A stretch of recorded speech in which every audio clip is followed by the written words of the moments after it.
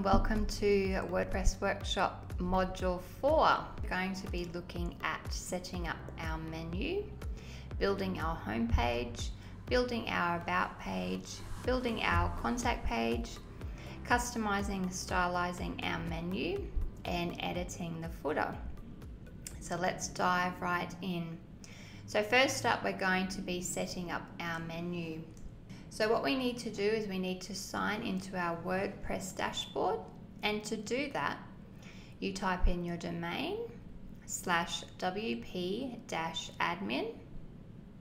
or you can also sign in through your Bluehost portal. So I can log in here, log into WordPress. Now if you're struggling to sign into WordPress, just let me know and I will help you out.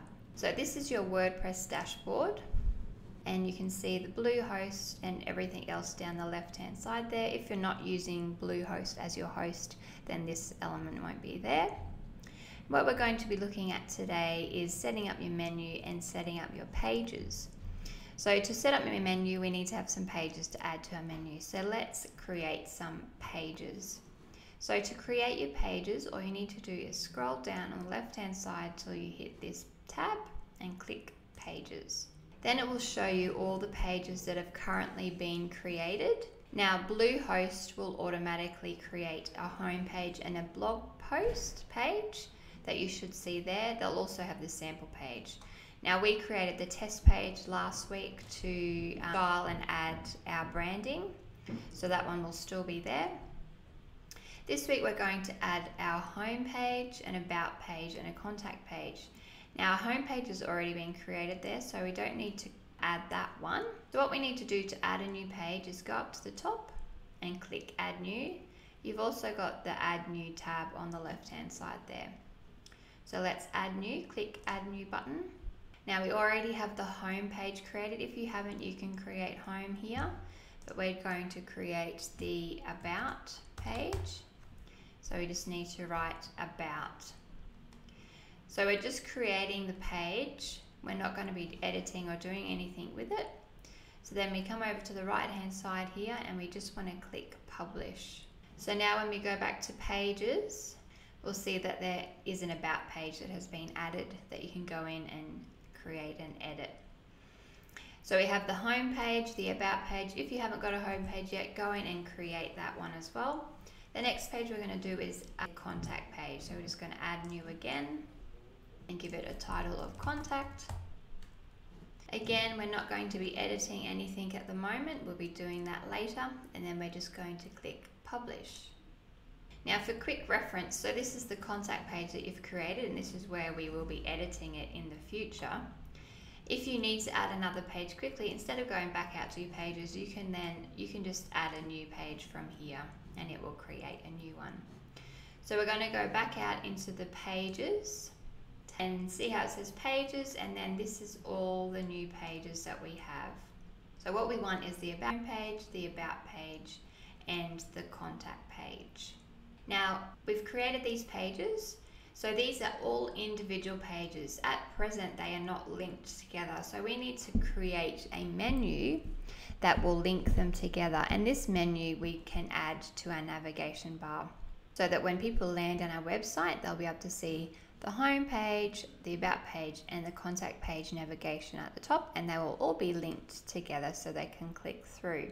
Now to set up the menu, what we need to do first is make sure that when somebody lands on our website, they will be landing on our home page. Now to do that, we need to go into the side of our WordPress, go into Settings, and go into Reading. So again, on the left hand side down our panel, down all the way down till you see Settings, hover on Settings, and then it will bring up these, and we want to go into Reading. Click on that. Now what it might say is, it might say the last post has been selected, so we don't want to do that. That would only be selected if we were having a blog page where your posts are constantly on the home page.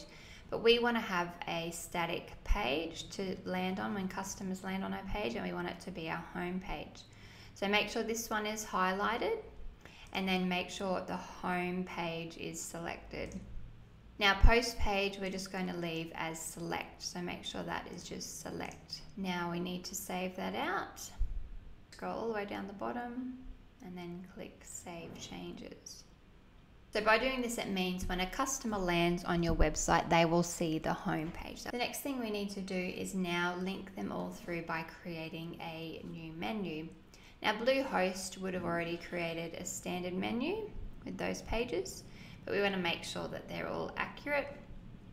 So again, back onto the left hand side of your WordPress dashboard, scroll all the way down until you see the tab Appearance and hover over that, and then you will see this Menus tab. So click on that. Now this will bring us to our Menus Managing page where we can create new menus and add them to our site. So at present we have the menu name Main Menu, and we're going to leave it at that. You could name it something like Navigation Menu or Top Menu or whatever you want to call it. We're just going to call it Main Menu for now. Now to add pages to this menu so that they link together, at present we have this home page and we have the test page in our main menu. You might have sample page and blog page there as well. So what we want to do is we want to add the about page and the contact page. So here are all the pages listed down here. It'll have most recent. Let's just click on view all so we make sure we see everything. Now we want to click the about page and the contact page. If you don't have the home page here coming up, just make sure you click the home page as well and it will come over. And then once you've clicked those, you just add to menu and it will bring those over into the menu structure area. So now we can see that we have the home page, the about page and the contact page. Now the test page was the page we used to style our fonts and the buttons. So we don't need this anymore. So to remove that page, all you need to do is come across and click the drop down arrow, and then we want to click remove. So now that one has gone. Now we have the home page, the about page and the contact page. In these areas, you can also change the label, what will be displayed. I don't want page written, I just want home. So I'm just going to remove that and then click back up. Again, you can change those labels. You can also move them around. So if you wanted the contact next to home and the about further down, you can move them around, but I'm going to leave them as home, about and contact. So later down the track, we're going to be adding the blog page and the shop page, but for now we just have the home, the about and the contact page. Down here, this is where your menu, so the main menu, will be displayed on your home page and throughout your website. So we want it to be in the primary menu location. So now that you've created that menu, we just want to save that menu. So click save. So now we have set up our menu. The next step is we're going to be looking at creating our home page.